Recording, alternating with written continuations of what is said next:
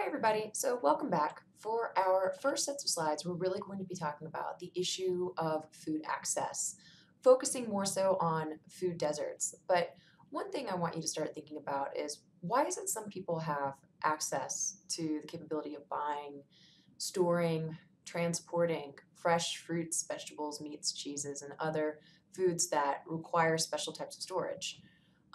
Also, why is it that some people can't afford some of the fresh fruits and vegetable options? Are there certain foods that are more or are less expensive? How nutrient dense are those foods? So just something to kind of think about in the back of your mind while we're going through this set of slides. All right, so if you look at this set of slides, or if you look at the slide, you can see that food access is influenced by numerous factors.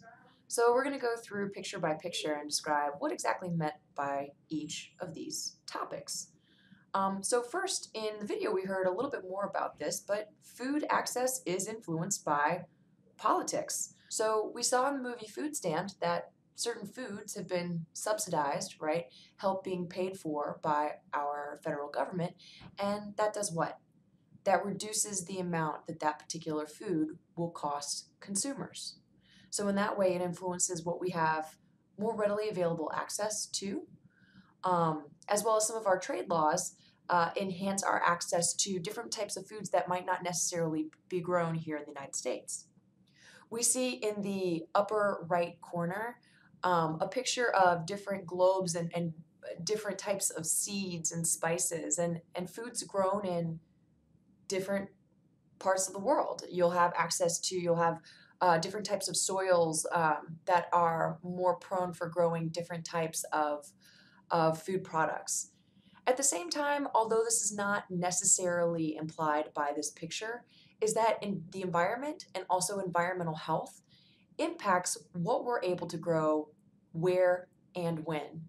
And so one question is with climate change, what will happen with food production? Will certain foods that could be more readily grown in more humid or rainier environments, as it might get drier in some areas, will we see a change what could be grown in those once more humid areas?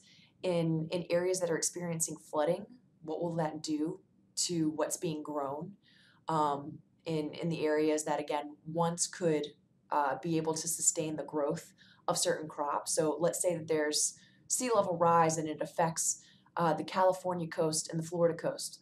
Well, a lot of our food are grown in coastal states. So what exactly will that do to the supply of food? Food sustainability is a whole area of study that focuses on the production, um, the the way food is sold, how it's processed and distributed, how it's consumed, and also linked back to waste, examining the entire food cycle.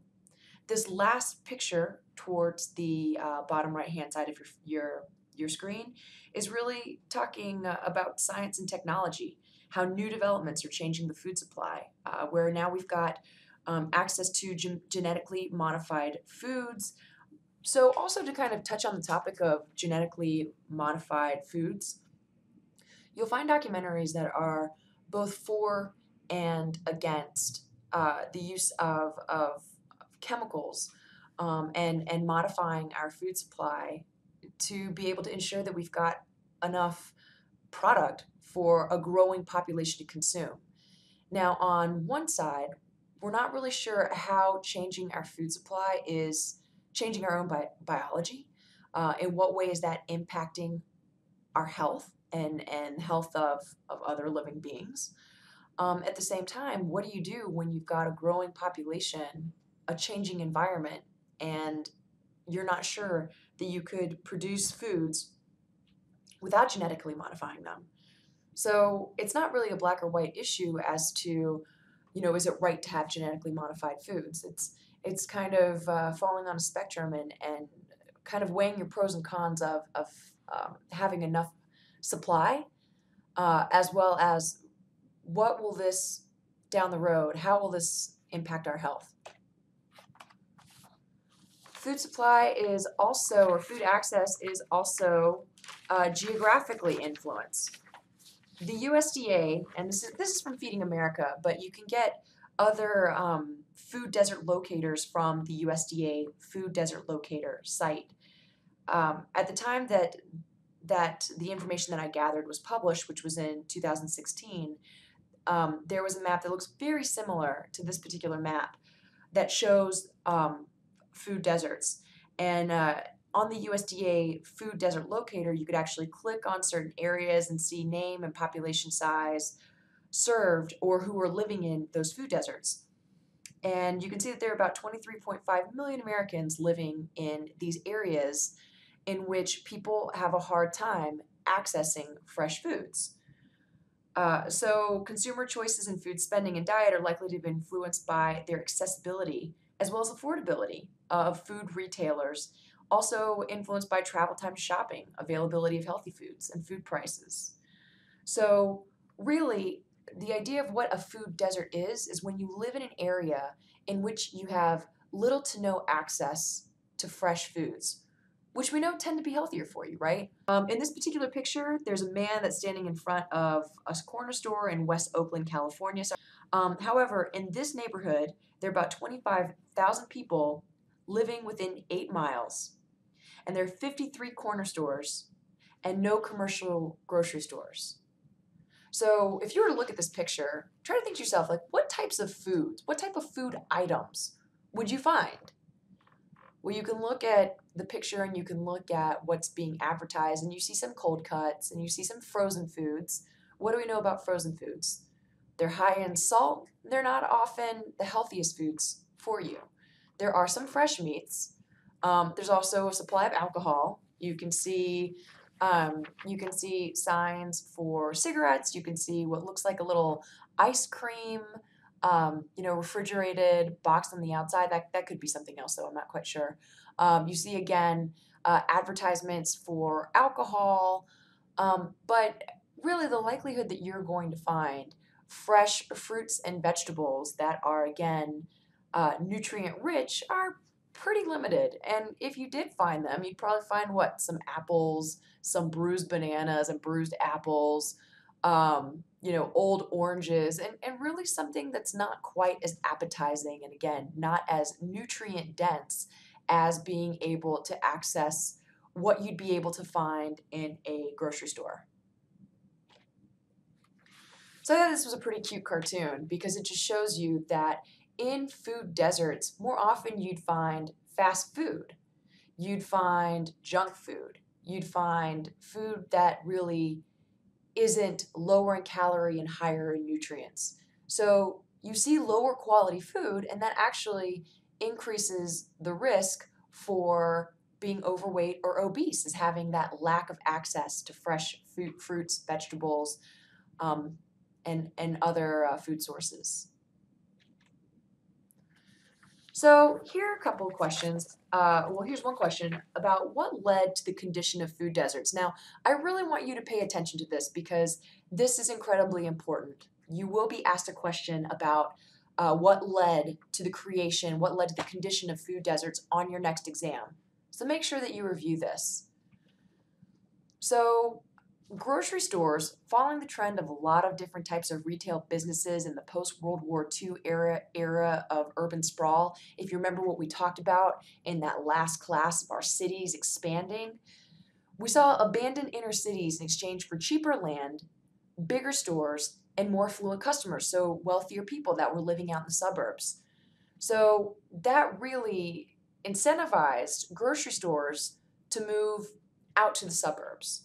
So if you think of big stores like Walmart and Costco and Sam's Club, and even like super Targets, is it cheaper, you think, to buy land in, say, downtown Phoenix or in areas like Gilbert? Well, areas like Gilbert and even some areas of South Phoenix and not the downtown area, the real estate's cheaper. There's more land available.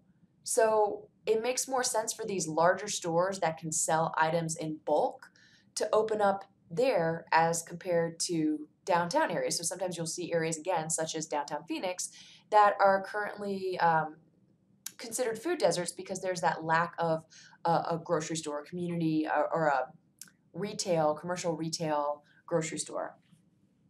So that influences access, and that also means that you have to have a way to get to those larger stores, or a way to get to those grocery stores. So more often you have to have a car to be able to, or some form of public transportation that will, in essence, drop you off on its route at one of these stores so you could go buy groceries. In the next picture, where you've got this beautiful farmland, you've seen that traditionally food's been treated as an agricultural and thus a rural issue. But the components of a food system influence and are influenced by cities. And land use involved in food production and packaging is really both an urban and a rural health issue. So more recently, we found that about 80% of Americans live in urban areas, which means that urban populations are the largest market for agricultural products.